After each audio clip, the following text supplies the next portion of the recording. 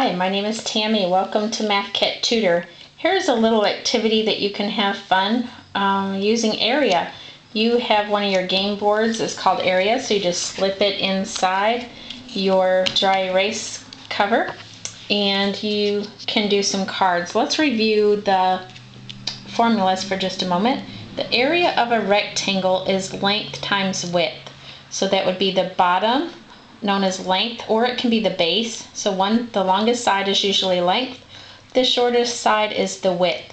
So length times the width equals the area. You can practice that by taking the length times the width is 72. Now each side you would, if it's inches, then it would be 72 square inches. Okay, you can practice again. The shorter side is the width and the longest side is the length. So this would be 3 times 2 is 6 square inches. So you can just practice that till the student gets it in their head.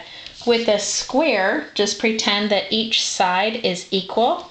So you would just need one side and then you would square it. So 3 times 3, which would be the same as the length times the width, but it would also be s squared or side squared. So this is the area of the square equals s squared, and that would equal 9. So you can practice squaring the side. All the sides are the same, so 6 times 6 is 36, and 8 times 8 is 64.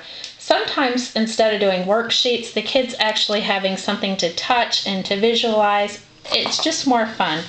So it's a good way to learn.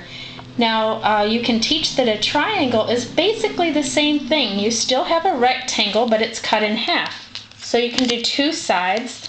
The longest side would be your base, so that's 5. And then the height would be 4, but you're only using half of the rectangle. So 5 times 4 is 20, and then cut it in half. So you got 10 square inches or 10 square centimeters or whatever value. So you can practice that. 6 times 5 is 30, cut it in half, 15. Now you can move on to a circle and you can measure the radius. The radius would start from the center of your circle and be right here. Let's say that you measure and your radius is 1. So you take the radius squared, which is 1 times 1 times 3.4, which is still 3.14. So that is 3.14. And then the next one is 7.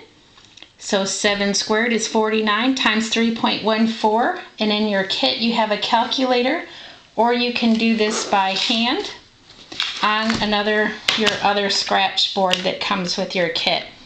So you can just practice that. I also included the circumference, which would be 2 times r. So instead of doing 7 times 7 is 49 and squaring it for the area, you would do 2 times 7, which is the radius. 7 would be here plus another 7, so you got 14 times pi, or 14 times 3.14. So that's a little fun with area and circumference. I also included the perimeter here, which is 2 times the length and 2 times the width. So 2 times the length. Length would be the biggest one, that's 7, so you got 2 times 7 is 14. 2 times the width is 8, so 14 plus 8. You can use the scratch pad, and it is 22 all the way around. Just teach them it's like a fence going all the way around a yard.